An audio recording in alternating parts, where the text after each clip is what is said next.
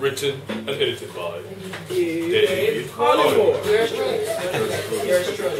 I wrote this poem back in year 2000, like 12 years ago. So don't think it has any underlying meaning. I just wrote it, okay? And it goes like this. For you,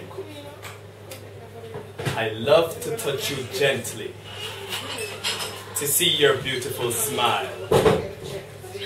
For you, darling, I would swim from Dunn's River to the River Nile. All because I love your pattern and your style. And to get a girl like you, I've waited quite a while. My feelings for you is growing more and more. For you, honey, I have so much in store.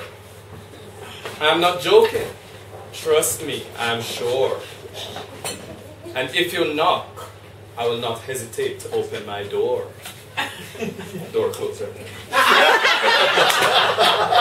Honey, you know that you are the one I admire.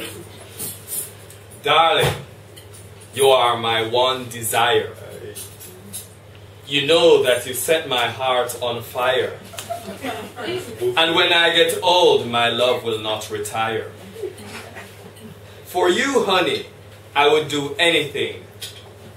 I would make the world stop turning and start to swing.